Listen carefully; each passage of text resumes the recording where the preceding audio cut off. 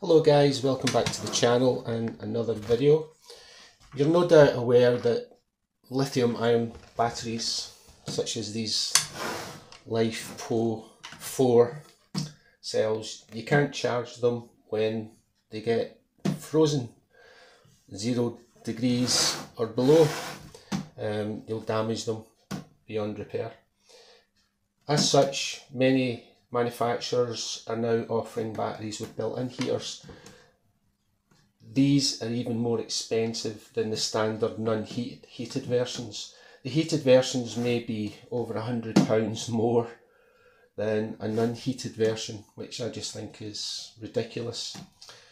So I've been looking for more affordable options to prevent batteries from freezing. Excuse me. In the earlier video I did, you would have seen that I'm using a 40 watt heated pad with some ceramic tiles to help protect my battery, and so far that's been working pretty good for me. You could do the same, of course, or you could use one of these very inexpensive, and I mean very inexpensive, relay thermostats in conjunction with 12 volt heat pads.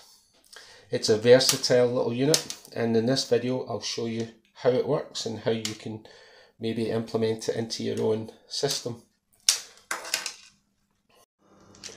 You'll see I'm using little ferrules for the cables. It just makes it a lot tidier. So I've made my connections, and so we've got our ground from the fan or the heating pad going to the ground on the board. We have our positive feed in. At the moment I'm just powering it from the 9 volt battery, and then the positive, the power in to the fan to kick it in, is at K0.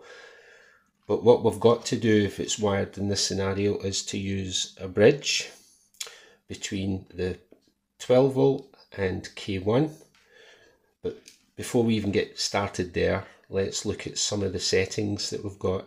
To access the menu, you just press and hold set for a couple of seconds, and you'll see it came up with PO. Do it again, PO. What we want to do is we want to see H. It's at C, so we've switched it over to H. That's for the heating. We now want to tell it what temperature we want to keep our batteries at. So again, we access the menu, press and hold. That's it blinking. So we can now set, I wasn't quick enough. Let it reset.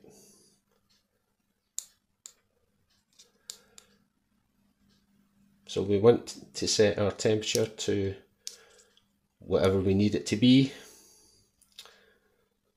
So let's set it for 12.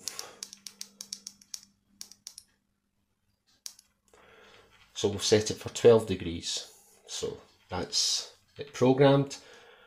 So if the temperature drops to 12 degrees, the thermostat will supply power to the relay, which will then start your fan. And I'm going to show you that next. So I've got a tub of ice cream.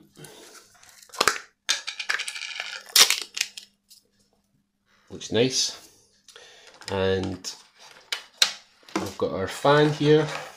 I'm going to try and hopefully you can see all this. And there's the thermostat there. So if I place it in ice cream, we should see that temperature drop away down. And then when it gets to our level, the fan should kick in. So there you go. And so the fan's now running. Now this is off a 9 volt battery, which is great. You can do it with your 12 volt. I've got a temperature probe. As soon as I bring the temperature back up, once it goes above 11 degrees, the fan will turn off. So your heating pad will get power. Once it gets to a predetermined temperature, it will switch off again.